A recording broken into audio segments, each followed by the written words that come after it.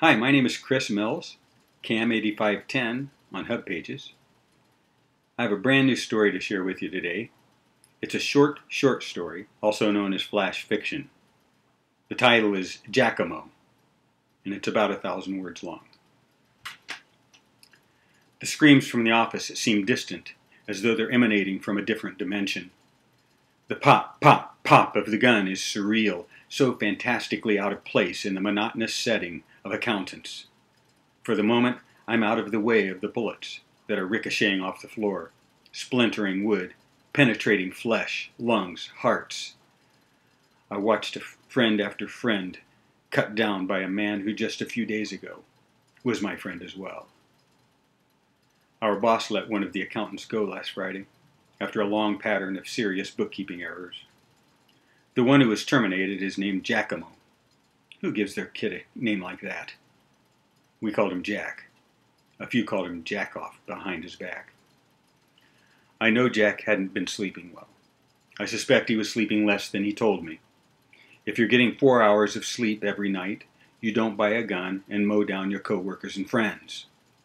If you're getting no sleep per night, maybe you'll do that and then blow your own head off. It's quiet inside. Too quiet.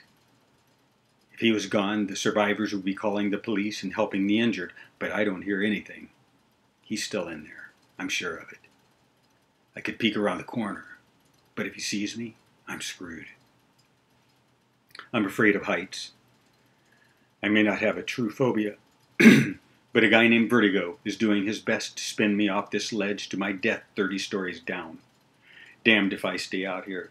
Damned if I try to get back inside, and damned if I don't need a cigarette right now. The argument with my wife last night ended with a kiss this morning, before we each left for work. I can still smell the lavender soap she used when she took a shower. At least she knows I really do love her. But that son of a bitch has no right to take my life and screw up my wife's life and my daughter's life. I've got to live, damn it. I've got to get home to my family. Someone is by the window. What if it's Jack? What if he's going to check to see if someone was stupid enough to crawl out onto the ledge where there would be no place to hide? It's a man. He's sobbing. My friend Stephen is trying to climb out onto the window like I did. There's room on the other side if he can make it. He sees me, and I point to the other side of the window. He nods his head, and the back of it explodes. Blood and brains splatter the window casing and out into the air where it falls to the pavement below. He sags across the sill like a rug over a clothesline. The screams resume, which tells Jack who's still alive and where. I know this because he's shooting again. There's Janice's voice. She's the life of the office, the one who plans all the parties and birthdays and holidays. Please, Janice. Please just shut the hell up and hide.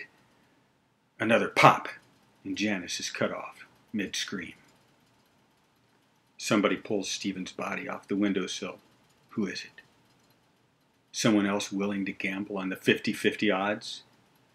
A head and shoulders emerge. It's Jack. Sirens wail in the distance. He's climbing out the window. Is this his idea of an escape?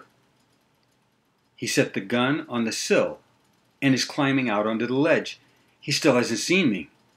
I kick at the gun and miss. I try again. Another miss.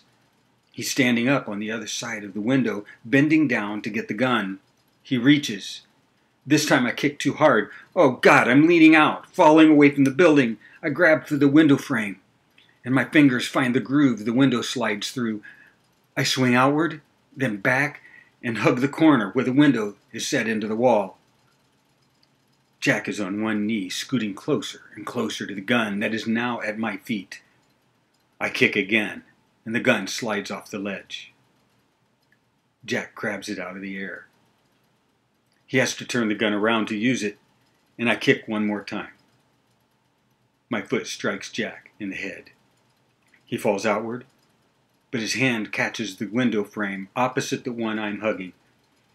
He has a single hand grip. His arm is fully extended so that he's leaning away from the building. bent at the waist and both feet planted on the outer edge of the concrete ledge. Why, Jack? Why are you doing this? It's a going-away party, Dave. Goodbye, Jack the Jack-Off. I'm sure you've heard by now that I'm not coming back to work. They fired me, and at least I deserve a going-away party like everybody else gets when they leave. Don't you think it's fair that I have a chance to say goodbye to all my friends? And now it's time for me to say goodbye to you. Jack raises the gun and points it at my head. He slips a finger over the trigger and squeezes. I swing my leg one more time. The shot goes wide and misses its mark, but not by much. The kick sends him off the ledge. The kick from the gunshot, not from me. No, not from me. Jack's scream lingers, then ends abruptly. Hands grab me, pull me down and in. I'm off the ledge, finally off that damned ledge. The scene inside is too much. I fall to my knees and weep. The officer gives me a few moments, then puts his hand on my shoulder and speaks up. Did he jump or did he fall? I ponder the simple question. It was the kick from the gunshot, I say. I'll keep telling myself that. The policeman seems to believe it. Why shouldn't I?